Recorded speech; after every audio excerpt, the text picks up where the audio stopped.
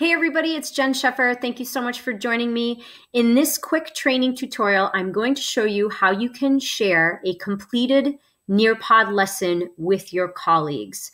So you can see here, I'm in my Nearpod dashboard.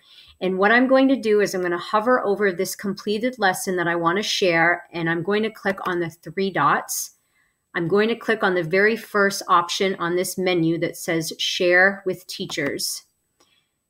So now I can share a preview only link, or I can share an editable link, which is what I would probably want to do. So I'm going to click on copy for that editable link.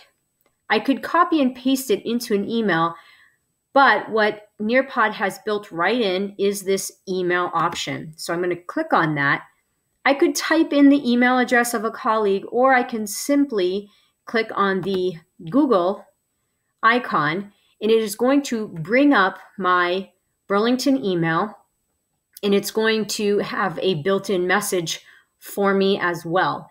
So all I have to do is type in the email address of my colleagues, and they will have instructions on exactly what they can do on their end to move that Nearpod lesson into their Nearpod library. So as you can see here, the email has loaded, so I can type in the recipient's address.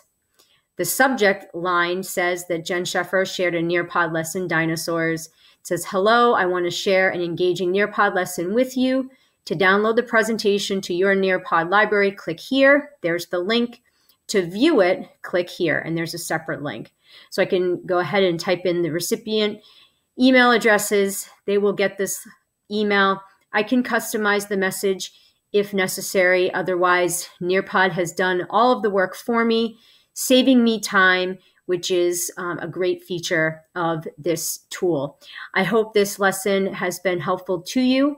Thank you for watching. If you have any questions on how to share a Nearpod lesson with a colleague, please don't hesitate to reach out to me. Thank you for watching, and I'll see you soon.